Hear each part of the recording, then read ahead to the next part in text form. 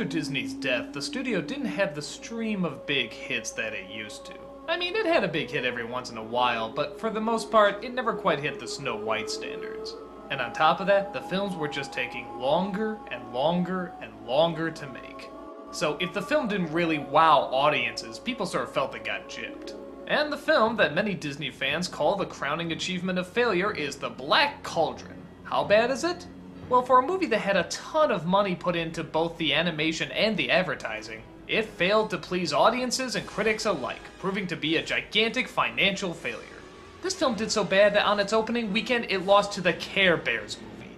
You heard right, a Disney film lost to the Care Bears movie. It was considered the lowest point in Disney history. So wow, this film must be really, really bad, right? Well, yeah. Despite the fact that it's starting to grow sort of a cult following, it really doesn't hold up that well. At least for my taste. What's the story? Well, it's about this teenage boy who wants to be a hero. The only problem is he's much more talk and much less do. And when I say talk, I mean really talk. I mean, this kid doesn't shut up. Dorban doesn't understand. I'm not a little boy anymore. I should be doing heroic deeds for Prydain. Is this to be my life? Pampering a pig? I'm a warrior. And I know what they're trying to do. They're trying to make it look like he's full of himself, but an innocent, and then when he enters the real world, he's gonna discover things about himself, blah, blah, blah, blah, blah. But I'm sorry, his voice is annoying. And on top of that, his ego is annoying. He barely does anything in this movie. Thank you. Thank you. Thank you all.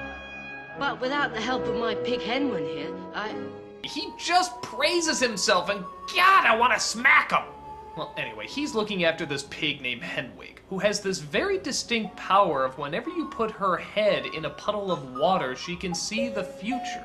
Isn't that weird? Well, apparently there's this evil demon known as the Horned King, and he wants possession of the pig so he can take her and look into the future to see if she can lead him to the Black Cauldron. What's the Black Cauldron? Apparently it's a device that can bring people back from the dead and create an invincible army. Along the way, he comes across a princess. Yeah, imagine, a princess in a Disney film. And I know I go on and on about princess rants, but really, there is absolutely no point to having her be a princess in this movie. Even by Disney standards, she doesn't do anything princessy. She doesn't wear fancy dresses, she doesn't give orders, she doesn't, I don't know, sing. We don't even see her kingdom. We don't even see her castle. We don't see anything that Disney loves to market when it comes to princesses. All she's got going for her is the name, so really there was no reason for it. There's also this really annoying comic relief that's sort of like a mix between oatmeal and a hairball. Yeah, you thought Jar Jar Binks' voice was annoying? Get a load of this. Oh, poor miserable Gurgi deserves fierce smackings and whackings on his poor tender head. Yeah, between these two characters' voices, I want to strangle this film. Even the music by the great Elmore Bernstein. All I hear throughout the entire thing is Ghostbusters. Listen.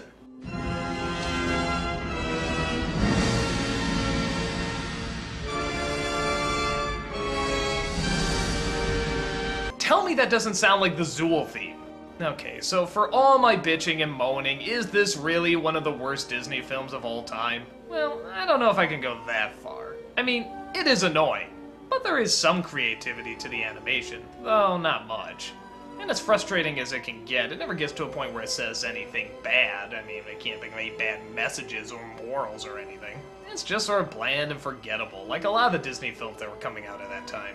It's not the worst, but it's definitely one of the lower ones. But like I said, the film's really starting to grow in fans, and I find more and more people actually sort of have this secret like for it. So maybe there is something there that can grab a certain group of people. But it certainly didn't grab me, and it certainly didn't grab a lot of audiences at the time. Black Cauldron is often called one of Disney's biggest failures. I think it's just kind of a bad movie. Not the worst, but I'd probably skip it.